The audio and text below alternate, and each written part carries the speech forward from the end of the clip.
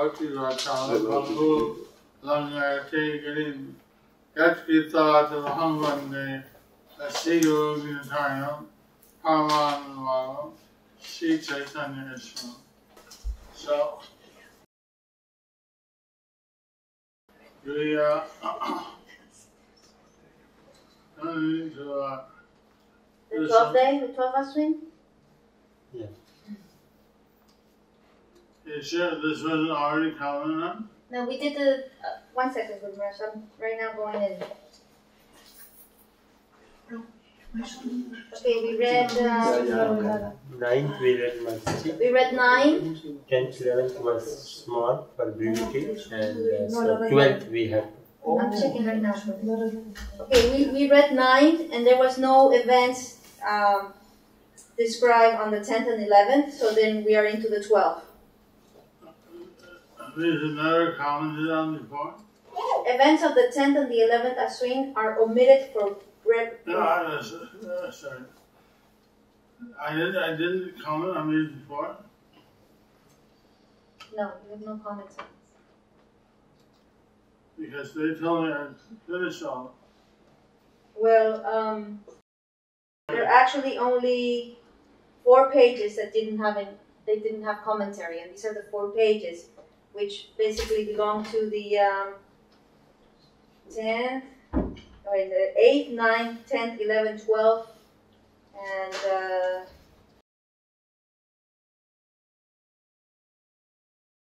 up to the 17th Aswin. From the 8th to the 17th Aswin, you have no commentary. That's 4 pages of the book.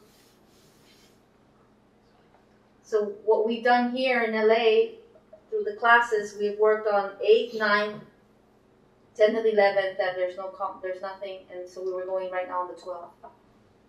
He said he was not in contact with Rajasevika? Rajasevika or Contana. Ishvak was in contact with Guru Krishna and Seva, and they're the ones who are working on the book right now, Guru Maharaj. And Seva was in contact with Rajasevika and Kauteya. He knows.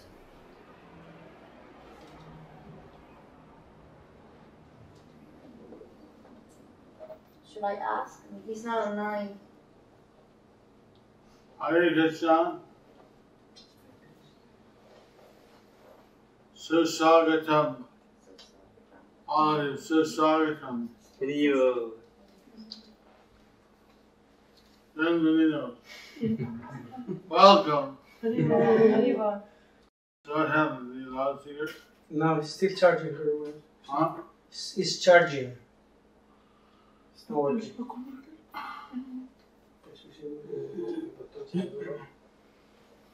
You try to plug it in or work? We can hear you. Can you hear me? Yes. Very clear. Loud and clear. Loud and clear. Yes. Well, we've been getting some commentary to the Godruma Kalpāṭavī.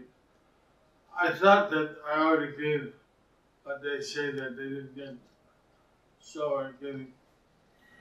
This is a Bhakti Vinod newsletters about the Namhata preaching. The Bhakti Vinod newsletter was published in Gurudeva Patrika. And Gurudeva Patrika at that time, the president was Swami Aloy Charm Bhakti Vedanta. He was a Vanaprastha. Have you ever heard of him? Yes. Yes, he's later he took a sannyas and he's on this, right? So this was given to me by Bhakti chose from me. So that was, I saw this was edited by Prabhupada. So he liked this articles about the Nalhata. So that has been the kind of the shall we say the motivation or the inspiration for us to use the name Namahata because it was authorized by Prabhupada directly. So we're reading a part of it, which is Bhakti Thakur. He's going out into the field and he's visiting the different Namahatas and what he saw in his experience.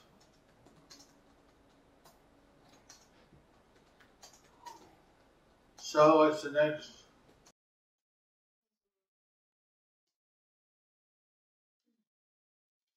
Twelve Aswin. Namahata workers assembled at Bhakti Nidhi's Vadamganj Prapanashram in the morning. Later at Noyapat Bazar, nearly 4,000 people came to see the Namahata workers. The first few minutes were spent in getting the people to be quiet.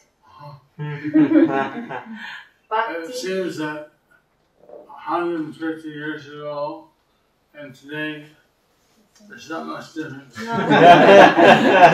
doesn't get quiet. 4,000 people, everyone talking. This is still present in the Bengali program. You have to tell all of them, be quiet, be quiet. So, Shanti, Shanti. Something. So, in the morning he said we were at the Prabhupada Ashram. Prabhupada Ashram is the name Bhakti Thakur gave to the Namahatas. The ashram of surrendering. Prabhupada means to surrender. So that was his synonym for the Namahata roots. Was the Prabhupada Ashram. So at the Prabhupada Ashram of Sansa, he said there was some organizational meeting at some public place. There was a Namahata gathering at which 4,000 people attended. But the first minister spent getting them to be quiet. So,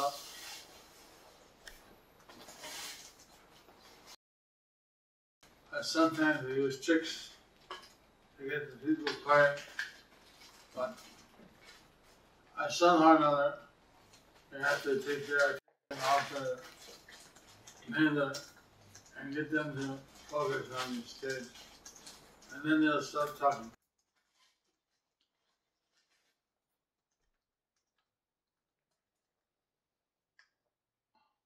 Once we had a guest in Bosnia. His name was Dr. Mahan. You don't have to write this up. I mean, it's awesome.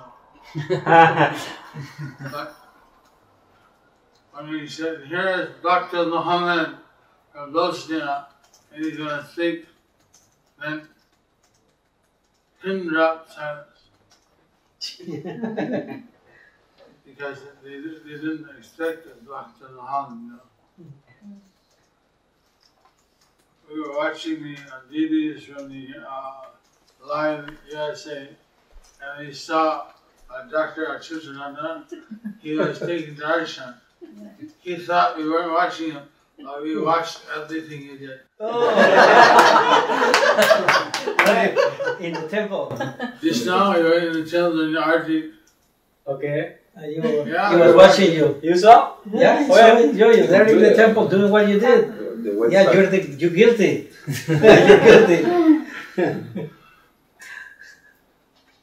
There's a Susanna, if you see, standing about 15 feet back from the altar. No. Yeah.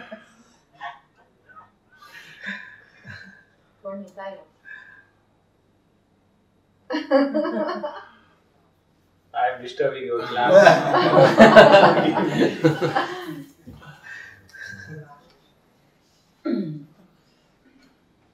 So you know who is watching here? You never know. It could be anyone all over the world. I'm so funny they could be watching. You are like second to Paramatma, always watching everywhere. Very be careful. Next to Paramatma. I'm very insignificant. I think. Your distance for Paramatma is insignificant. What? I didn't hear that. Next. Bhakti's lecture was followed by a lecture by Bhaktivinoda on the sloka Vadanti tat tattva vidastatvam from Srimad Bhagavatam. With this sloka, he destroyed the Mayavadi philosophy and established the truth of pure devotion to Bhagavan Sri Krishna. Thereafter, traveling salesman. So, you see, Latino Thakur, he's reporting what happened in the function. So there he said, Bhakti Vini spoke this, and Bhakti Vinod spoke this. Akirna Datta or Bhakti Vinod refers to Bhakti Vinod Thakur. Now, he gave a lecture on Prameti, Pramati, Bhagavan, Iti Satyate, that the absolute truth is realized as the impersonal Brahman, the Paramatma, and the form of Bhagavan. So he said that through his discussion, he smashed the idea of impersonal truth. Do you believe in impersonal truth? No. No. Why not? It's mentioned in Bhagavad Gita. I didn't ask you a question. Do you believe the impersonal truth is the highest truth? No. No. Anyone here believe? No. So that, but in India, many people think that impersonal truth is the highest. They think that Bhagavan is coming from the impersonal truth. So, 150 years ago, Bhaktivinoda Thakur had to give a lecture to smash this idea. Today also, we do the same lectures. So this is very important, that this absolute truth as a person should be put in the last verse of the Bhagavad Gita, 14th chapter. It says, Brahmano Pratistaham, I am the basis of the impersonal Brahman. So this is the truth that should be told to everyone, that Bhagavan is the basis of the impersonal Brahman. Not that other way around. Hare Krishna.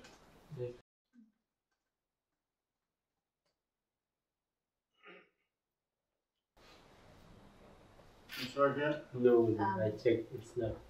With this sloka, he destroyed the Mayavadi philosophy and established the truth of pure devotion to Bhagavan Sri Krishna. Thereafter, traveling salesman Pandit Sri Yuta Amarendranath Strom gave one lecture filled with devotion. Then salesman Sri Yuta Ramananda Das Babaji gave a long lecture regarding Harinam.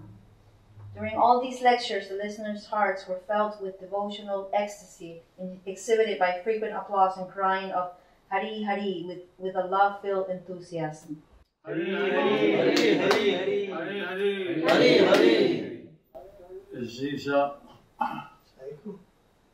we would not take these things very serious.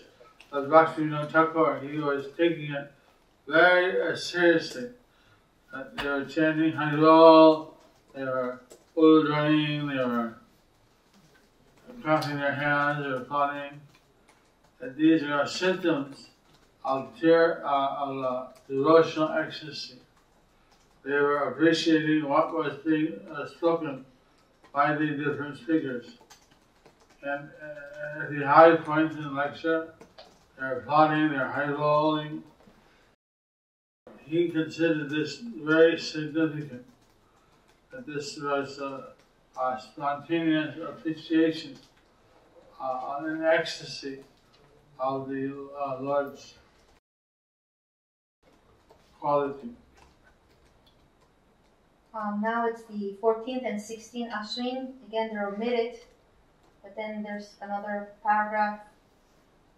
I'm not sure if it's the 17th Ashwin Guru Maharaj because it doesn't say. It just says, on inspecting the Gatal and Jahanabad groups, the Namahata worker to see. Gatal. Gatal? What exercise you inspected? What? Inspecting the what? Oh, they were on inspecting the Gatal and Jahanabad groups. The Gatal and the Jahanabad groups. The Namahata were. Gatal is a city in Midnapur, no? Kishore? I guess it's Katua. Is it saying Katua? No, it says Gatal. Ghatal. Gatal. I think it's south of Bengal. Jahanabad also? That's not so famous. Gatal is so famous. The Namahata workers who see the tremendous advancement the work of the Namahata had made in such a short time. It is well known that the traveling salesmen do their jobs with great care. The supervisor, Sri Yukta Mukhopadhyay Bhaktibhushan, in particular, has done especially noteworthy service in the Gatal area. If employees such as he were to be found in every area, it would be a source of great joy. On visiting those who are the same will derive the same bliss. Here we make one point, that each worker of the Namahata should follow the below mentioned points with great care. So he was, you see, Bhaktivinoda Thakur used this system that he would praise some devotees for exemplary. He said they shouldn't get talked out, they shouldn't feel like some kind of false ego because he was praising. Rather, he's using them as an example because he wanted others to follow. So, he liked this one preacher's work in the Gatal area. So he said if he had like that in every area, he would be very healthy. So,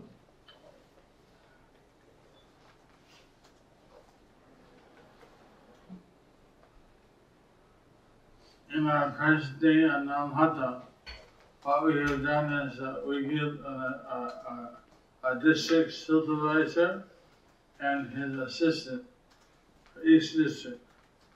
So now they need more and more districts in West Bengal. Before it was 15, now it's about 20 or so. So, accordingly, the one or two districts has got very harmony Namahata groups are in that district. They have a district supervisor.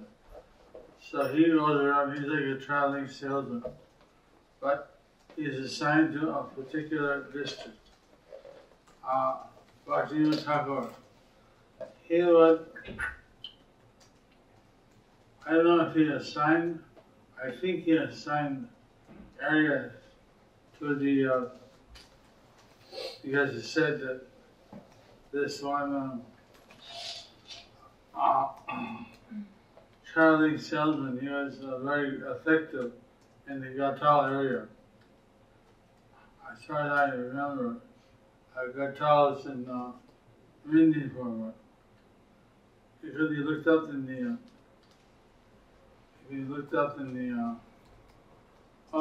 Google Maps to show.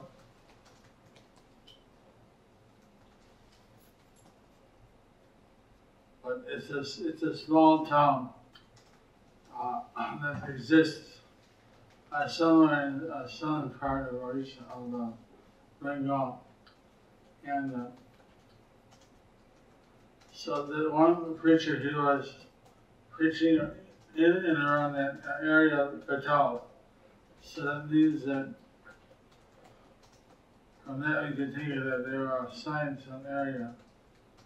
So we also assign some area to the traveling preacher. In ISKCON, Prabhupada wanted the sannyasis to also visit the different temples and to share their experience, share the message of the Lord Chaitanya and Lord Krishna. So you can see how Bhaktivedanta Swami Prabhupada, he basically followed many. There wasn't sannyasis at that time, but he followed the system that there should be some traveling preacher and he should oversee certain area. So, in most of those areas, the traveling preacher in Bengal is a brahmachari. But there's no such hard and fast rule. In other places they have rehearsals. So for the points, okay. Each worker of the Namahata should follow the below mentioned points with great care. The glories of the Namahata being number 1. The glories of the Namahata being revealed in every house depends on the work of the Tahaldar or patrolmen. Number 2, at the time of Harinam bhajans and kirtans, we saw that many songs filled with conceptions of materialism, voidism, and sense of enjoyment were being sung. This is not to be done in the Namahata. It is only proper to sing songs composed by the previous Mahayans or Acharyas, or the songs published by the Vaishnava Siddhanta Mala, or other Vaishnava songs following in those footsteps. Apart from this, no other song should be sung. I hope that those in charge of Namahata operations in the areas concerned will keep a careful watch in this regard. Number 3. At many places it is seen that the workers of the Namahata got special prasad from the devotees, by which their ability to taste transcendental mellow is being disturbed.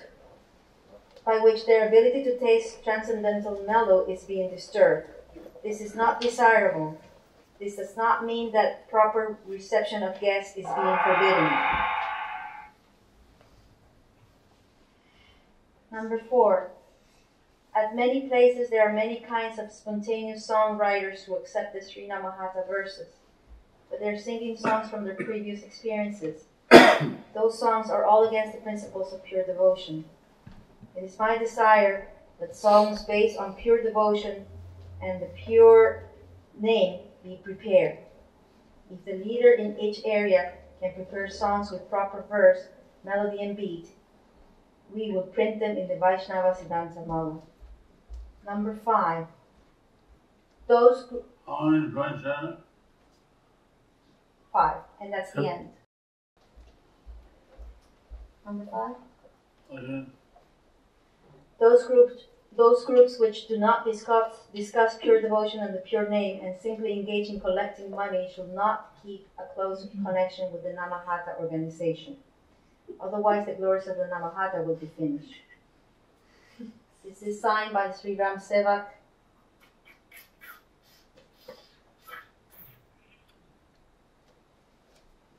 Signed by Sri Ram Sevak Chattopadhyay Bhakti Bringa, by Sri Kedarnath Datta Bhakti Vinod Sweeper, and Sri Sitanath Das Mahapatra, the flag bearer. And that's it. Those are the 4 cases. That's the end of what they need. Well, point 1 and 3 was not to allow songs which are not pure bhakti to be sung, right? Yes. So, also Bhaktivedanta Swami Prabhupada, he did not want the other songs to be sung they had to be either from the acharyas or and during the special functions, during the he wanted this Panchatattva Hare Krishna, and he wrote the Maya book of chant Hare Hare Rama Krishna. Other than that, there are the particular songs written by the acharyas. So, Bhaktivinoda Thakur also saying the same thing, that people shouldn't compose songs which are some mundane topic. Actually, I heard one, a bald singer, he was singing a song about Masuri dal. This is the red lentil we don't eat also. But he was like singing, oh, Masuri dal, it's so nice to eat.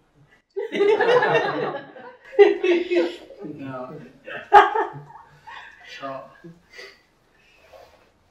there's songs could be composed. A lot of experience, lots of mundane talk. But this Bhaktivinoda Thakur, he doesn't want. He wants to sit all the day on the pure holy name. Like today, all day long, are bombarded by the Christmas carols. But none of that, all these very few mention anything about Jesus or about God. Jingle bells, da da da da. It doesn't have to do with anything, you know. I rode off the red-nosed reindeer.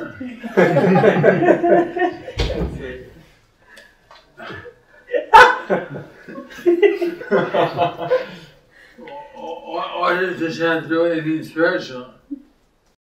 See, Christ appearing is a spiritual thing. Of course, they had some girls singing, and then he silent night. That was at least the Devi, don't disturb the Devi is warm, Christ is warm. So that was the one that was a little God conscious. Otherwise, all the songs were the happiest season of the year when your relatives all come near.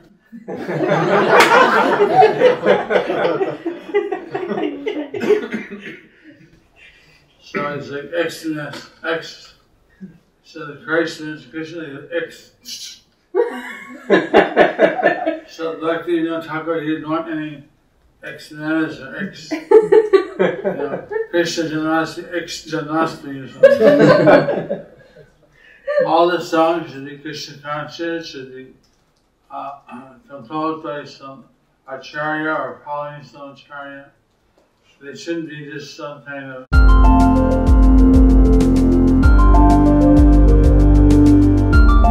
Thank you for watching our videos. Be sure to subscribe to our channel.